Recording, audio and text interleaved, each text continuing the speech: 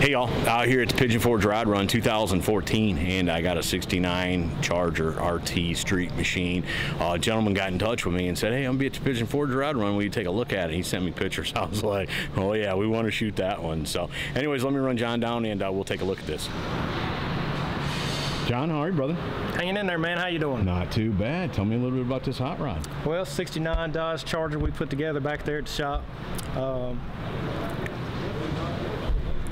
We stroked a 400 engine to a 512 cubic inches. So that's a 400 Chrysler motor? Yeah, 400.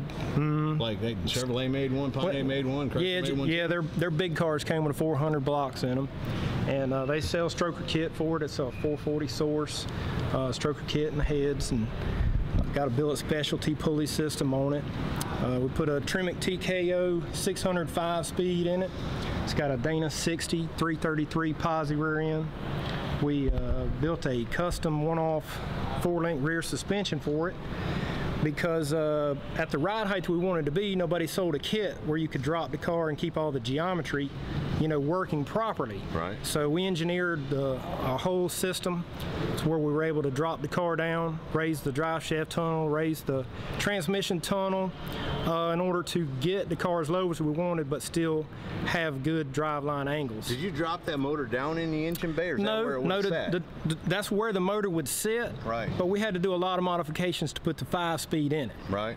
It just looks like it sits low in there, which is a good thing. Yeah. No, it's. But it looks like it just, like maybe you just sat it down just a little bit. You know? No, that's a stock. Is that all aluminum block and all? No, that's just a paint we use on them. That's sort of our trademark color. We call it titanium, but everybody seems to love that color on the engines, and everything's painted that color as far as the whole suspension, all the control arms, up the underneath bars, finished and all that. Yeah, the rear end's painted that same color, and we carried a theme throughout where everything's either black, matte black, or that titanium color.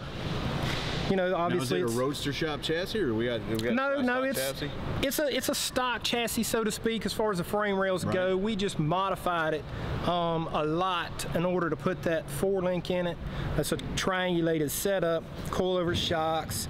We mini tubbed it in the back, both inward and outward, in order to get that tire up underneath at 345. So you spread the fender out just a little bit? Well, no, we moved the tub backwards towards the quarter. There was a big hump in the factory wheel well, which wouldn't allow to drop the car that far without moving it.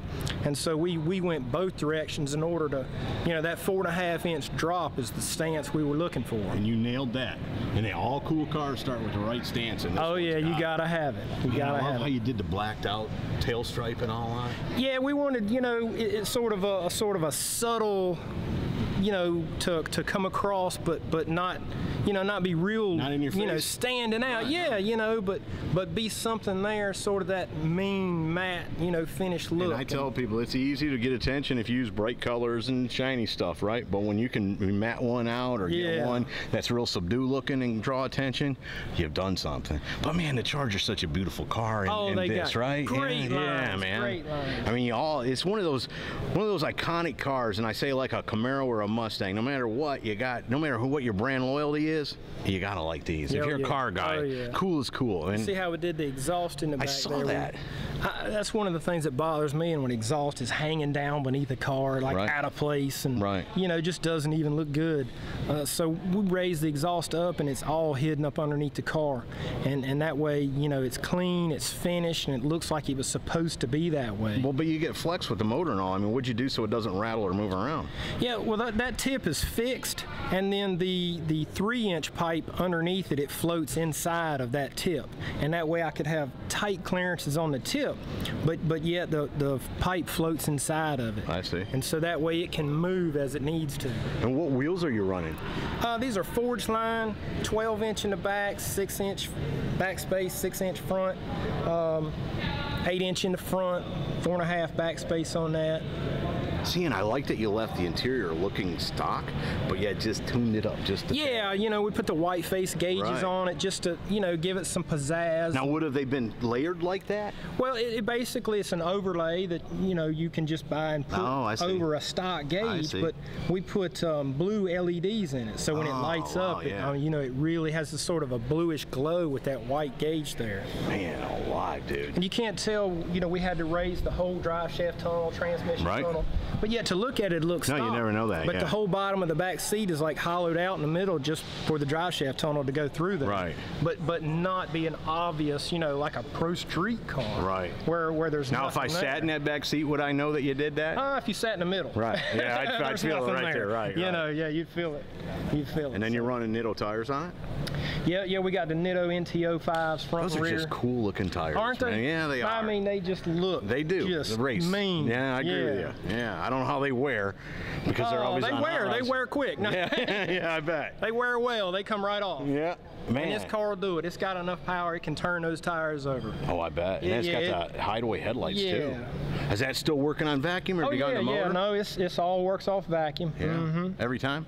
Oh yeah. Yeah? They're not the fastest to open or close, but they work yeah, every you time? sit there and flutter the gas a little bit, they'll come on up and go on down. Man, anybody it's we not need a to give a shout out to? Yeah, you know, I always say thanks to the owner, Eddie Gramishi, for letting me bring the car out here, and thanks to the guys back at the shop, Custom Classics and Restorations in McLeansville, North Carolina. That's Do y'all have where a website? Yes, customclassicsandrestorations.com. Okay. So check What us about out. Facebook? Yeah, we do. Custom Classics and Restorations on Facebook as Okay. well. And y'all are out of where again? Right outside of Greensboro, North Carolina, in McLeansville. Man, dude. And do you specialize? I see you did a Mopar here, but is there one brand you like over Yeah, another? well, we built a lot of Camaros. Right. A lot of Camaros. We've got 5 Camaros in the shop right now. But we do anything. We've got a 48 Ford in the shop right now. You know, so if it runs and moves and rolls, we can work on it. Right. We've built quite a few Mustangs, quite a few Chevelles, quite a few Corvettes. This was our first big Mopar project, and I think we did a pretty good job with it. Rocked so you it, know, brother. Thanks so much for calling me yeah. and getting in Hey, I touch with me. appreciate it, man. Yeah. Anytime. And let me know when the next one's coming. For sure. We've always got one. We've got 8 cars in the shop right now going at one time. So. I can't wait for the next one, brother. Yeah, I love we'll be this one. here. John, thanks so much. Hey, thank you. I'm gonna do one more quick walk Yes, around just sir. to make sure we got this, because that's beautiful. I want to make sure everybody can get a good view of that car. Talk about scaring your neighbors. If you bought this and brought it home, Your neighbors wouldn't come out of the house anytime they heard that thing start. Man, that's cool. I love them black stripes on there, how they did that. The wheels, the stance. Like I said, that Charger, the body style has always been cool. Even though it's a big car, it just looks cool. It looks fast, you know? Man, that's sweet. And folks, that's why I can't tell you what my favorite car is, right? Because this, look how them stripes go over the hood. Man, that's cool. There you go. It's a 69 Charger from the Pigeon Forge Rod Run 2014. Hope you all have enjoyed it. See ya.